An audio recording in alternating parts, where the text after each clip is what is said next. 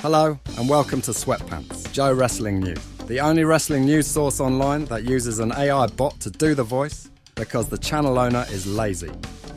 Be sure to subscribe to the channel to stay up on all the latest wrestling news and be notified when Sweatpants Joe actually decides to appear on camera.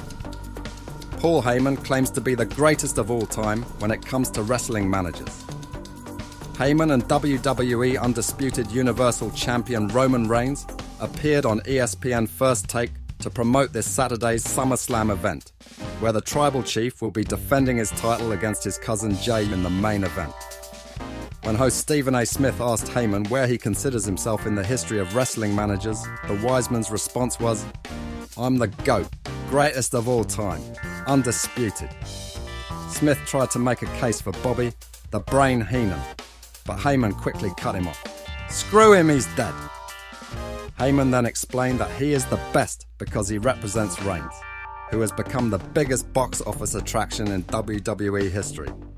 Check out this clip from First Take. I mean, there's very few people that have a job, that have a career that I look at and I go like this, I wish I had that. I wish I had that. That is how I look at you, sir. How do you view yourself? Wiseman, a phenomenal personality in the sport of the WWE. I mean, what is it like to be you? I'm the GOAT. The GOAT? I'm the greatest of all time.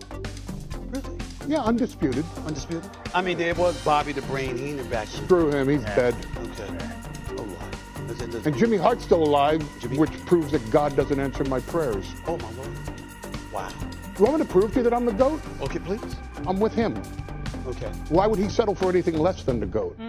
He's the Tribal Chief. He's the biggest box office attraction in the history not only of sports or entertainment, but of sports entertainment.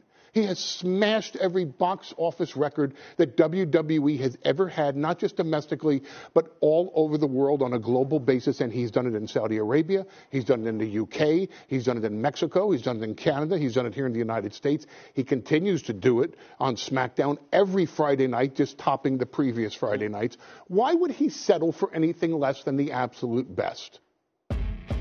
That is a tough argument to make. But Thanks for watching this video. Click on one of the other videos you see on screen now. Maybe Joe isn't being a lazy ass and is actually appearing in that one. Take care and rumble on.